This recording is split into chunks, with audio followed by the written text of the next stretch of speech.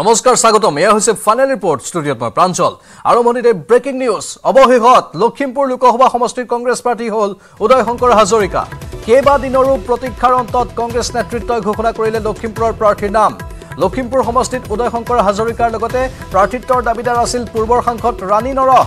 এবাৰো স্বামী তথা নাওবৈচা সমষ্টিৰ বিধায়ক ভৰত নৰহৰ সৈতে দিল্লীত বাহৰ পাতি আছিল ৰাণী নৰহে টিকটৰ আশাত অৱশেষত সকলো জল্পনা কল্পনাৰ অৱসান ঘটাই কংগ্ৰেছে ঘোষণা কৰিলে উদয় শংকৰ হাজৰিকাৰ নাম এই মুহূৰ্তৰ গুৰুত্বপূৰ্ণ খবৰ বহু প্ৰতীক্ষাৰ অন্তত বহু অপেক্ষাৰ অন্তত অৱশেষত লখিমপুৰ সমষ্টিৰ কংগ্ৰেছৰ প্ৰাৰ্থীৰ নাম ঘোষণা কৰিলে কংগ্ৰেছ নেতৃত্বই উদয় শংকৰ হাজৰিকা লখিমপুৰ সমষ্টিৰ কংগ্ৰেছ প্ৰাৰ্থী আজি কেইবাজনৰো নাম ঘোষণা কৰিছে কংগ্ৰেছে 26 জনৰ ভিতৰত অসমৰ লখিমপুৰ সমষ্টিটোৰ প্ৰাৰ্থীগৰাকীৰ নামো আছে আৰু কংগ্ৰেছে কিছু সময় পূৰ্বে এই তালিকাখন মাত্ৰ প্ৰকাশ কৰিছে 26 জনীয়া তালিকা আৰু তাত অসমৰ লখিমপুৰ সমষ্টিৰ উদয় শংকৰ হাজৰিকাৰ নামো আছে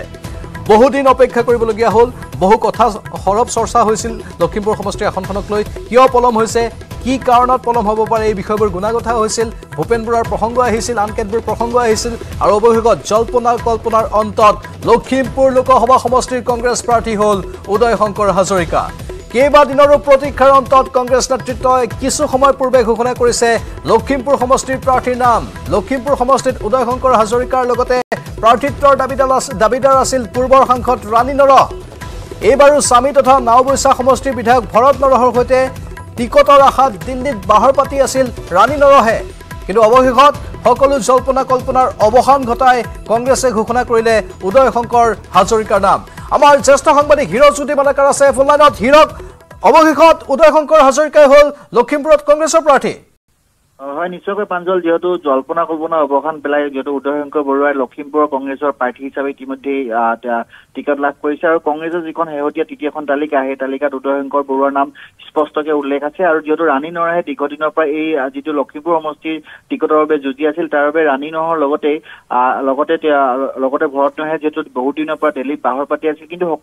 সকলো যি তেওঁলোকৰ আশা সেই আশাত চেঁচা পানী পৰা দেখিবলৈ পোৱা গৈছে আৰু অৱশেষত উদয় শংকৰে শেষ হাঁহি মৰা এই মুহূৰ্তত দেখিবলৈ বিশেষকৈ ক'ব বিচাৰিম যে উদয় শংকৰ হাজৰিকাৰ কিছুদিনৰ পূৰ্বে প্ৰদেশ কংগ্ৰেছ সভাপতি ভূপেন বৰাই নিজেই কংগ্ৰেছত যোগদান কৰিছিল আৰু ইয়াৰ পূৰ্বে তেওঁ বিজেপিত আছিল আৰু বিজেপিত থকাৰ সময়তো তেওঁ লখিমপুৰৰ পৰা বিধানসভা নিৰ্বাচনত হিৰক সেইটোৱে উদয় শংকৰ হাজৰিকাৰ পূৰ্বতে 3বাৰ সমষ্টিটোৰ বিজেপি প্ৰাৰ্থী আছিল আৰু এইবাৰ কংগ্ৰেছত তেওঁ সোমাই কংগ্ৰেছৰ টিকট লাভ কৰিবলৈ সক্ষম হৈছে নিশ্চয়কৈ এবাৰ তেওঁ 3টা মাহৰ পূৰ্বে তেওঁ যিহেতু কংগ্ৰেছত যোগদান কৰিছিল আৰু ৰাজীৱ ভৱনত তেওঁ কংগ্ৰেছত আনুষ্ঠানিকভাৱে যোগদান কৰিছিল আৰু এই যি যোগদান কাৰ্যসূচীত তেওঁ বিশেষকৈ ভূপেন বৰাই বিশেষ সহায় সহযোগিতা আগবঢ়াইছিল ভূপেন বৰাই তেওঁক আহ্বান জনাইছিল যে তেওঁ কংগ্ৰেছত যোগদান কৰিব লাগে যিহেতু বিজেপিত তেওঁ থকা সময়ছোৱাত তেওঁ দীৰ্ঘদিনৰ পৰা বঞ্চিত হৈ আছিল বা তেওঁ যিহেতু বিধানসভা নিৰ্বাচনটো উদয় শংকৰ হাজৰিকাক দেখিবলৈ পোৱা যোৱা নাছিলে আৰু তাৰপিছতো তেওঁ যিহেতু কংগ্ৰেছ জইন কৰিছিল আৰু কংগ্ৰেছ যোগদান কৰাৰ পিছতেই তেওঁ এইবাৰ প্ৰথমবাৰৰ বাবে লখিমপুৰৰ লোকসভা সমষ্টিৰ পৰা কংগ্ৰেছৰ যেহেতু টিকট লাভ কৰিছে আৰু যিহেতু ৰাণী নৰহে যিহেতু দীৰ্ঘদিনৰ পৰা লাগি আছিল তাৰ সমষ্টিটো যিহেতু টিকটৰ প্ৰবল দাবীদাৰ ৰাণী নৰহ হিৰক কি কাৰণত বঞ্চিত হ'ব পাৰে কাৰণ ৰাণী নৰহ লখিমপুৰ লোকসভা সমষ্টিৰ 3বাৰৰ কংগ্ৰেছৰ সাংসদ আছিল 3বাৰৰ কংগ্ৰেছৰ সাংসদগৰাকীক বঞ্চিত কৰি এগৰাকী কংগ্ৰেছীক টিকট দিয়া হ'ল কেনেধৰণৰ অংক কংগ্ৰেছে কৰিব পাৰে বাৰু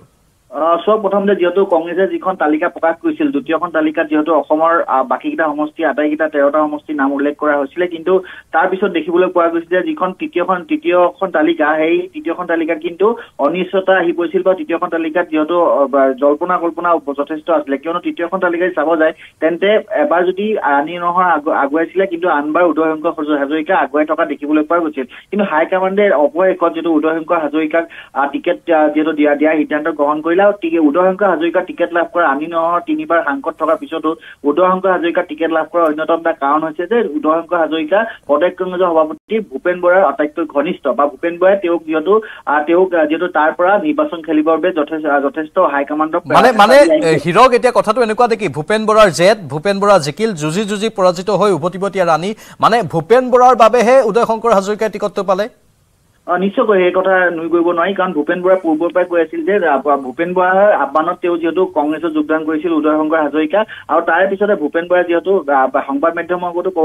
ক'ব বিচাৰিছিল যে তেওঁ প্ৰবল দাবীদাৰ এনেধৰণৰ বিভিন্ন মন্তব্য কৰা দেখিবলৈ পোৱা গৈছিল আৰু লগতে হাইকমাণ্ডৰটো তেওঁ ৰিকুৱেষ্ট কৰিছিল যে তেওঁ উদয় শংকৰ হাজৰিকাক টিকট দিব লাগে আৰু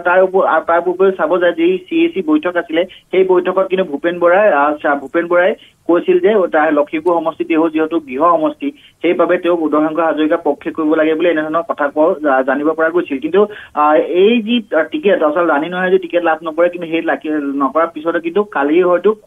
খুব যথেষ্ট ওলাব বা খুব প্ৰকাশ কৰা দেখিবলৈ পোৱা যাব কিহৰ বাবে ৰাণী নহয় টিকেট লাভ নকৰিলে ৰাণী নহয় যিহেতু দীৰ্ঘদিনৰ পৰা লাগি আছিল আৰু তেওঁ এবাৰ কৈছিল যে তেওঁ এবাৰ নিৰ্বাচন খেলিব বিচাৰে লোকসভা নিৰ্বাচন খেলিব বিচাৰে আৰু দিল্লীত বাহৰ পতৰ দেখিব পোৱা হিৰক এতিয়া কংগ্ৰেছত এইটো ঢৌ দেখিবলৈ পোৱা গৈছে যে যিসকলে টিকট পোৱা নাই লগে লগে দল ত্যাগ কৰি দিয়ে মানে কাইলৈ পুৱাৰ ভাগলৈকে বা দুপৰীয়া ভাগলৈকে তেনে এটা খবৰ অহাৰ সম্ভাৱনা আছে যে ৰাণী নৰহেও কংগ্ৰেছ ত্যাগ কৰিবলৈ ওলাইছে বুলি সব যেহেতু জিজেন শৰ্মাৰ যি প্ৰসংগ চাব যায় বা আন কিজন যেহেতু প্ৰসংগ চাব যায় তেন্তে টিকেট লাভ নকৰাৰ বাবে কংগ্ৰেছ ত্যাগ কৰা দেখিবলৈ পোৱা গৈছে কিন্তু ৰাণী নহয় এই ক্ষেত্ৰত কেনেধৰণৰ ভূমিকা ল'ব সেয়া লক্ষণীয় হ'ব কিন্তু ক্ষোভ থাকিব মনত যথেষ্ট ক্ষোভ আছে আৰু সেই ক্ষোভসমূহ যিহেতু সংবাদ মাধ্যমৰ আগত তেওঁ প্ৰকাশ কৰিব কিন্তু ৰাণী নহয় আচলতে বেলেগ দললৈ যায় নেযায় সেয়া পিছলৈ জানিব পৰা যাব কিন্তু এই মুহূৰ্তত যে ৰাণী নহয় পৰাস্ত হ'ল এটা নিশ্চিত হৈ পৰিলে অপৰাধত উদয় শংকৰ হাজৰিকাৰ যেহেতু টিকট লাভ কৰিবলৈ লক্ষীপুৰ সমষ্টিৰ পৰা সক্ষম হ'ল আৰু যিহেতু তেওঁ এই যি কংগ্ৰেছৰ পৰা তেওঁ লক্ষীপুৰ সমষ্টিৰ পৰা তেওঁ নিৰ্বাচনত অৱতীৰ্ণ হ'ব টিকটৰ কথা চৰ্চা চলি থকাৰে পৰাই ৰাণী নৰহ তেওঁৰ স্বামীৰ সৈতে অৰ্থাৎ ভৰত চন্দ্ৰ নৰহৰ সৈতে দিল্লীতে আছিল হিৰক নিশ্চয়কৈ তেওঁ যিহেতু টিকেট আজি CAC বৈঠক আছিলে সেই বৈঠকতো তেওঁ সময়তো তেওঁ যিহেতু দিল্লীতে আছিলে আৰু তাৰ পিছতো ইয়াৰ পূৰ্বৰে পৰা যে CAC বৈঠকৰ পূৰ্বৰে পৰা তেওঁ কিন্তু তাতে আছিলে তাতে থকা বুলি জানিব পৰা গৈছিল আৰু তাৰ পিছতো কিছুদিন পূৰ্বলৈকে ৰাণী নহয় তাতে দিল্লীতে বাহৰ পাতি আছিল তাতো লগতে ভৰত নহও তালৈকে যোৱা বুলি জানিব পৰা গৈছিল আৰু ভৰত নহও যথেষ্ট চেষ্টা কৰিছিল যে ৰাণী তেওঁ পত্নী ৰাণী নহওক টিকেটটো দিব পাৰে কিন্তু সেই যি চেষ্টা অথলে গ'ল অথলে যোৱাৰ বাবে ৰাণী নহয় টিকেটটো যিহেতু লাভ নকৰিলে আৰু উদয় শংকৰ হাজৰিকাই এইবাৰ নতুনকৈ কংগ্ৰেছত যোগদান কৰাৰ পিছতেই তেওঁ টিকট লাভ কৰিছে ইয়াৰ পূৰ্বেও মই পূৰ্বতে উল্লেখ কৰিছে ইয়াৰ পূৰ্বেও তেওঁ নিৰ্বাচনত অৱতীৰ্ণ হৈছিলে কিন্তু বিজেপি প্ৰাৰ্থী হিচাপে নিৰ্বাচনত অৱতীৰ্ণ হৈছিলে কিন্তু এইবাৰ তেওঁ কংগ্ৰেছৰ হৈ টিকট লাভ কৰিছে কংগ্ৰেছৰ লোকসভাত অৱতীৰ্ণ হ'ব কিন্তু চাব যদি যায় যি উদয় শংকৰ হাজৰিকা সেই উদয় শংকৰ হাজৰিকা কিন্তু 2011 বৰ্ষৰ পূৰ্বে যদি চাব যায় 2021 বৰ্ষৰ পূৰ্বে কিন্তু তেওঁ বিজেপি যি সক্ৰিয়ভাৱে কিন্তু জড়িত হৈ থকা দেখিবলৈ পোৱা যোৱা নাছিলে আৰু লগতে তেওঁ যিহেতু 2021 বৰ্ষৰ 16 বৰ্ষতো তেওঁ টিকেট বিচাৰিছিলে কিন্তু টিকেট লাভ কৰা নাছিলে দলে টিকেট দিয়া নাছিলে কিন্তু অৱশেষত সেইবাবে তেওঁ কংগ্ৰেছত যোগদান কৰিলে আৰু কংগ্ৰেছত ভূপেন বৰাৰ আহ্বানত কংগ্ৰেছত যোগদান কৰাৰ পিছতে প্ৰথমবাৰতে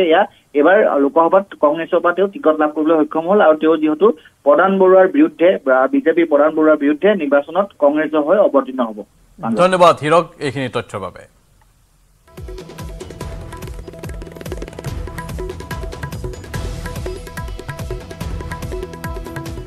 ISISক সমৰ্থন কৰা ছাত্ৰৰ সন্ধান লাভ কৰা গ'ল হাজোৰ দমদমাত আটক হ'ল IITৰ ছাত্ৰ তৌছিফ আলী ফাৰুকী ইছলামিক ৰাজ্যৰ পতাকালৈ ঘূৰি ফুৰিছিল ছাত্ৰজন যুৱকজনৰ পৰা উদ্ধাৰ হৈছে দুখনকৈ চোকা অস্ত্ৰ ঘটনাক লৈ হাজোৰ দমদমাত উত্তপ্ত পৰিস্থিতিৰ সৃষ্টি হয় ISISক সমৰ্থন কৰিছিল IITৰ এই ছাত্ৰজনে ছ'চিয়েল মিডিয়াৰ পোষ্টেৰে সদৰি কৰিছিল ISISৰ প্ৰতি সমৰ্থন দিল্লীত ঘৰ ISISক সমৰ্থন কৰা এই ছাত্ৰজনৰ মেইল যোগে ISISলৈ যোৱাৰ কথা কৈছিল তৌছিফে অৱশেষত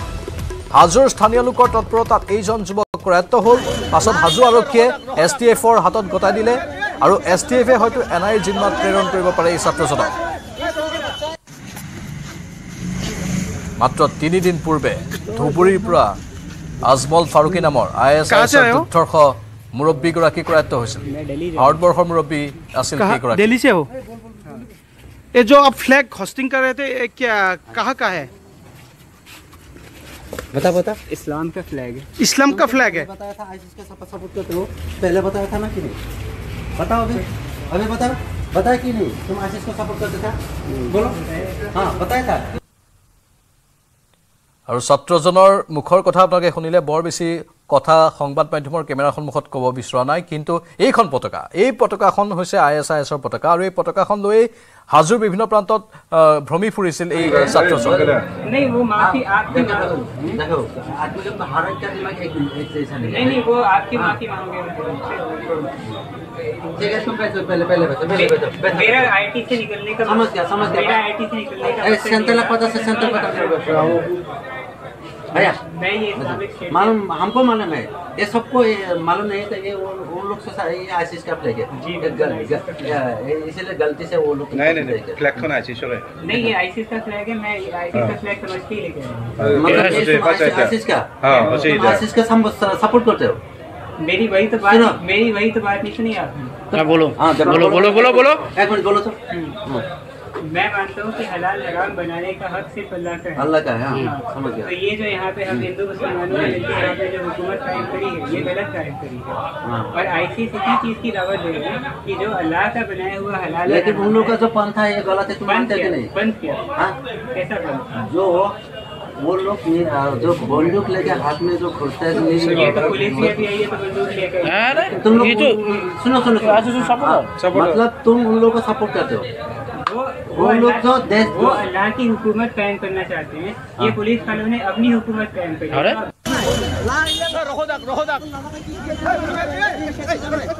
कम बयसीया लड़ा 22-23 इमानमान बयस হৈছে তেওঁ এখন সন্দেহজনক পতাকা লৈ গুৱাহাটী সাইডৰ পৰা হাজু হৈ আহিছিলে তাতে মানুহবিলাকে সন্দেহবশতঃ তেওঁ খুদিলে কি কাৰণ তেওঁ তেতিয়া মানুহবিলাকৰ আগত কৈছে যে মই আইসিসক সমৰ্থন কৰোঁ হা সেই তাৰপিছত এই বাক্যটো শুনাৰ লগে লগে জনসাধাৰণ খঙত টিঙি তোলা দিছে আৰু উত্তম মাধ্যম দি আছে ল'ৰাজনৰ লগত সেপাৰেট লৈ গ'লো সুধিলোঁ তেওঁ কি হয় তেওঁ সঁচাকৈ আইসিসক সমৰ্থন কৰে মই তেওঁ সমূলি তেওঁৰ তথ্য ওলালোঁ তেওঁৰ পকেটতো মই দুখন চুৰি উদ্ধাৰ কৰিছোঁ এখন চুইচ টিপিলে খোলা যায় পৰিচয় পাইছে হয় দিল্লীৰ বাসিন্দা হয় তেওঁ নিজে আমাক ক'লে আৰু তেওঁ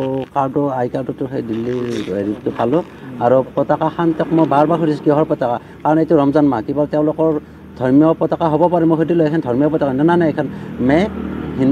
তেওঁ হিন্দী ভাষী হয় তেওঁ ডাইৰেক্ট কৈছে মই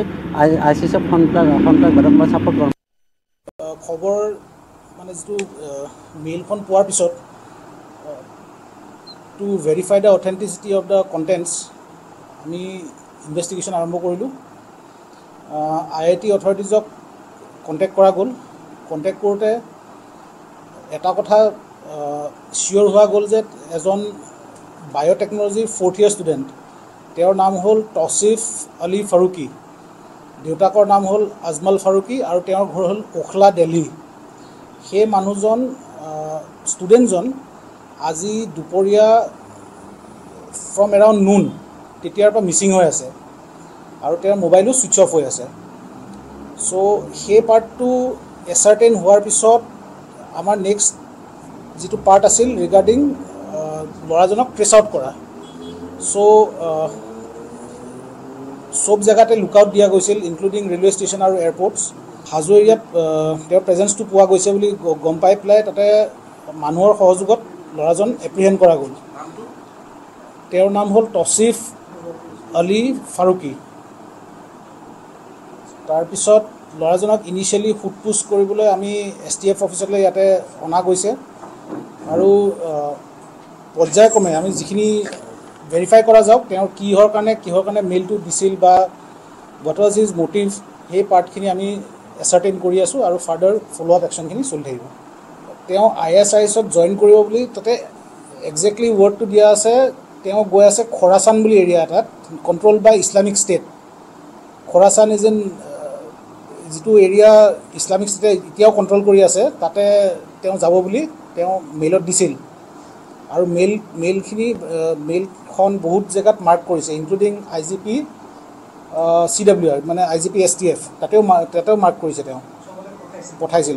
কপি এটা তেওঁ মাৰ্ক কৰিছিল তাৰপিছতে পুলিচ এজেঞ্চিকো দিছে আৰু তেওঁৰ কলেজৰ যিখিনি গ্ৰুপ আছে তাতেও তেওঁ দিছে আনফালে অসমত গ্ৰেপ্তাৰ হোৱা 2 ISIS নেতাৰ বহু বিস্ফোৰক তথ্য পোহৰলৈ আহিছে বাংলাদেশ নেপালৰ পৰা উত্তৰ পূবত চেইন সিস্টেমত আগবঢ়াই নিছিল ISIS উত্তৰ পূবৰ বহু যুৱকক টাৰ্গেট কৰি পেলাইছিল জাল ধুবুৰীত গ্ৰেপ্তাৰৰ পূৰ্বে দিল্লীত নিৰাপত্তা সংস্থাৰ চকুত ধুলি দি পলাই হাৰিছিল হৰিছ ৰেলৱেৰ উচ্চ পদবী এৰি ISIS লৈ গৈছিল অনুৰাগ কেনেকৈ দিল্লীত NIAৰ হাতৰ পৰা হাৰিছিল হৰিছ বাহৰ পাতিছিল নেপাল বাংলাদেশৰ ভিন্ন স্থানত অসমত গ্ৰেপ্তাৰ হোৱা 2 ISIS নেতাৰ বহু বিস্ফোৰক তথ্য আহিছে পোহৰলৈ অসমত গ্ৰেপ্তাৰৰ পূৰ্বে NIAৰ হাতৰ পৰা কথমপি ৰক্ষা পৰিছিল হৰিছ ফাৰুকী লগে লগে দিল্লীৰ পৰা হৰিছ পলায়ন কৰিছিল নেপাললৈ পৰৱৰ্তী সময়ত নেপালতো NIAৰ অভিযান চলাৰ আশংকাত আত্মগোপন কৰিছিল বাংলাদেশত কিছুদিন পাৰ কৰাৰ পাছত অসমলৈ অহাৰ পৰিকল্পনা কৰিছিল হৰিছ আৰু অনুৰাগে আন্তঃৰাষ্ট্ৰীয় সীমান্তত বাহৰ পাতি থাকোতে কেন্দ্ৰীয় তদন্তকাৰী সংস্থাৰ ৰাডাৰত ধৰা পৰে দুই লগে লগে সতৰ্ক কৰি দিয়া হল অসম আৰক্ষী যেতিয়া অসম আৰক্ষীয়ে জাল পেলালে ধুবুৰী সীমান্তত ISISৰ নেতৃত্বই অসমত একাংশ মাদ্ৰাছাকো টাৰ্গেট কৰিছিল সন্ত্ৰাসবাদ বিয়পোৱাৰ বাবে বহু ছাত্ৰক সুযোগ বুজি বিশ্বত্ৰাস সংগঠনটো যোগদান কৰাৰ বাবে লৈছিল বহু পদক্ষেপ ISISত যোগদান কৰিয়ে হৰিছ অনুৰাগে ইৰাণ ইৰাক সিৰিয়াত লৈছিল প্ৰশিক্ষণত দেখুওৱা পাৰদৰ্শিতাৰ বাবে দিয়া হৈছিল ভাৰতৰ দায়িত্ব দুই সন্ত্ৰাসবাদীক বিভিন্ন তথ্য সন্দৰ্ভত জেৰা অব্যাহত ৰাখিছে যদিও বহু তথ্য পোৱা নাই তদন্তকাৰী সংস্থাই Birendra Kumar Deka report News 18 Assam north east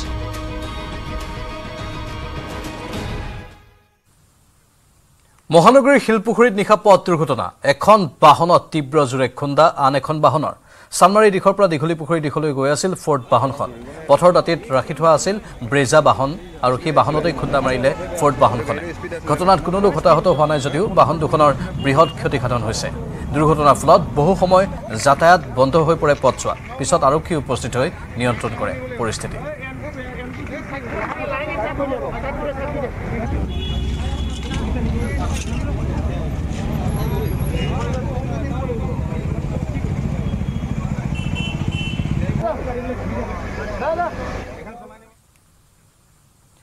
গুৱাহাটীৰ হোটেলত গুলিবিদ্ধ যুৱক ভৰিত গুলি লগা যুৱকজনৰ ঘৰ মণিপুৰত মহানগৰ আৰক্ষীয়ে আটক কৰিছে যুৱকজনক আটকাধীন যুৱকজনক চিকিৎসাৰ বাবে GMCHত ভৰ্তি কৰোৱা হয় GMCH কৰ্তৃপক্ষই অৱশ্যে প্ৰথম অৱস্থাত ঘটনাক লৈ কিছু অজ্ঞতাহে প্ৰকাশ কৰিছিল পাছত অৱশ্যে বহু তথ্য উদ্ধাৰ হৈছে মণিপুৰতে গুলিবিদ্ধ হৈছিল যুৱকজন চিকিৎসাৰ বাবে বৰবাৰীৰ হোটেলত আত্মগোপন কৰিছিল যুৱকজন উগ্ৰপন্থী সংগঠনৰ সদস্য হোৱাৰ সন্দেহ কৰা হৈছে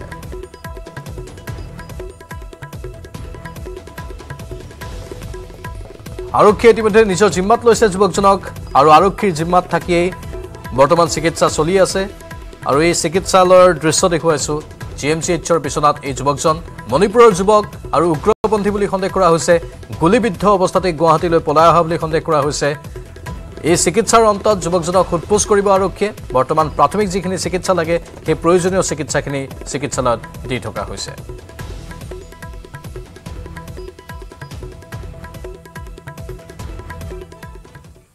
বাজপেয়ী ভৱনত লোকসভা নিৰ্বাচনৰ প্ৰভাৰীসকলৰ সৈতে মুখ্যমন্ত্ৰীৰ বৈঠক ৰাজ্যৰ প্ৰতিখন আসনতে মিত্ৰজোঁটৰ প্ৰাৰ্থীৰ বাবে ৰণকৌশল প্ৰস্তুত কৰা হৈছে প্ৰথম পৰ্যায়ৰ 4 গৰাকী প্ৰাৰ্থীৰ মনোনয়ন দাখিল কাৰ্যসূচীত অংশ ল'ব মুখ্যমন্ত্ৰী হিমন্ত বিশ্ব শৰ্মাই পঞ্চমখন আসনৰ মনোনয়ন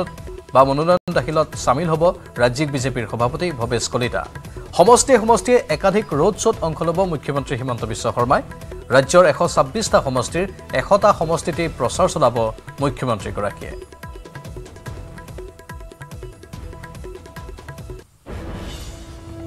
এটা সমষ্টিত মই থাকিব পাৰিম এটা সমষ্টিত ৰাজ্যিক সভাপতি ভৱেশ কলিতা ডাঙৰীয়া থাকিব গতিকে 4টাত মই থাকিম এটাত তেখেতে থাকিব কালি বা অহা কালি আমি ঠিক কৰি ল'ম গতিকে তেনেকৈ আমি মিলাই ল'ম মোৰ কেম্পেইন এতিয়া মই ভাবোঁ যে 1 তাৰিখৰ আগতে প্ৰচাৰ অভিযান আৰম্ভ নহ'ব গতিকে সাধাৰণতে যিটো দিনত 3-4খনকৈ সভা যিবিলাক নগৰ আছে যোৰহাট ডিব্ৰুগড় তিনিচুকীয়া উত্তৰ লখিমপুৰ সেইবিলাক স্থানত গধূলি ৰোড শ্ব' সেইকাৰণে যিমানখিনি পাৰোঁ আৰু যিহেতু এতিয়া আমাৰ আগতকৈ অলপ সুবিধা হ'ল 3টা ফেজত ইলেকশ্যন একেবাৰে 7 মেলৈকে যাব সেইকাৰণে এইবাৰ আমি আনবাৰতকৈ অকণমান ৰিলেক্স বা আগতে যেনেকৈ একদম দৌৰা ভাগা হয় ইমান হয়তো দৌৰা ভাগা নহ'ব অলপ ভাল কৰিয়ে প্ৰচাৰটো কৰিব পাৰিব ব্যৱসায়ৰ ক্ষেত্ৰত আৰু এখোজ আগুৱাই বৰপেটা ৰোড চহৰত অজন্তা ফুটৱেৰে মুকলি কৰিলে অসমৰ পঞ্চমখন ব্যৱসায়িক প্ৰতিষ্ঠান বৰপেটা ৰোডৰ চৌধুৰী কমপ্লেক্সৰ কাষৰ দুৰ্গাবাৰীত মুকলি হ'ল প্ৰতিষ্ঠানখন বিপণীখনত উপলব্ধ হ'ব বিভিন্ন ফুটৱেৰ সামগ্ৰী 699 টকাৰ পৰা 2299 টকাৰ ভিতৰত লাভ কৰিব বিভিন্ন জোতা চেণ্ডেল ইয়াৰ লগতে বেল্ট বেগ আদিও উপলব্ধ হ'ব বিপণীখনত মুকলি হোৱাৰ প্ৰথম 3 দিন 10 পৰা 15% ৰেহাই মূল্যত দিয়া হ'ব সকলো সামগ্ৰী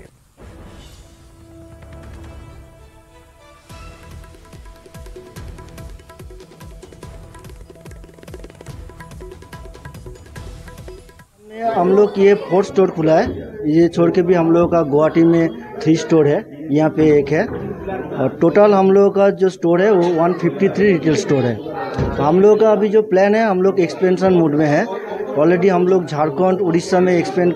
स्टार्ट कर दिया है असम में भी कर दिया है त्रिपुरा में भी ऑलरेडी हम लोगों का 3 स्टोर है तो हम लोगों का मेन टारगेट है असम में मिनिमम 15 स्टोर खुलने का तो इसलिए हम लोग इसके बाद जाएंगे डिब्रूगढ़ सिलचर एंड अगरतला में और भी दुकान खुलेगा और गुवाहाटी में हम लोगों का टारगेट में है कितना नंबर है असम में अभी टोटल 5 स्टोर है असम में और भी असम में और 3 स्टोर खुलेगा फिर त्रिपुरा में भी खुलेगा हम लोग इसके साथ मेघालय इम्फॉल में भी टारगेट में है हम लोगों का হাতশিঙিমাৰীৰ বিভিন্ন ঠাইত প্ৰচণ্ড শিলাবৃষ্টিৰ লগতে ধুমুহা বৰষুণৰ খবৰ আহিছে দক্ষিণ খালমাৰা মানকাছৰ জিলাৰ বিভিন্ন প্ৰান্তত সন্ধিয়াৰ পৰা শিলাবৃষ্টিৰ লগতে প্ৰচণ্ড ধুমুহা বৰষুণ হৈছে প্ৰচণ্ড ধুমুহা বৰষুণৰ ফলত জিলাখনৰ বিভিন্ন এলেকাত বিদ্যুৎ বিচ্ছিন্ন হৈ পৰে এই খবৰ আমি লৈ আহিম বিৰতিৰ পাছত